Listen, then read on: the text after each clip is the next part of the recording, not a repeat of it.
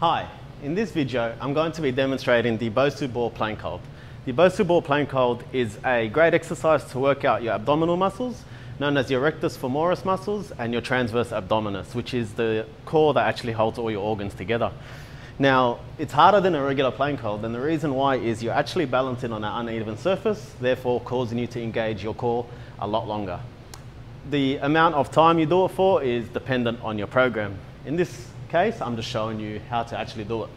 First thing you want to do is, you'll see on most Bosu balls is there's a grip, and you want to place your hands on the outside grip here, where it kind of protrudes, okay?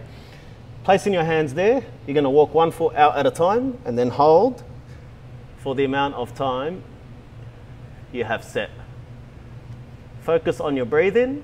You want to breathe in and out through your nose, in, out through your mouth.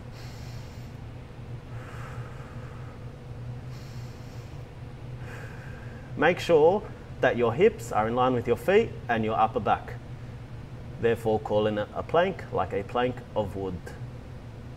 When you're done, bring one leg forward and the other one forward, standing up, and that is how you do the Bosu plank hold.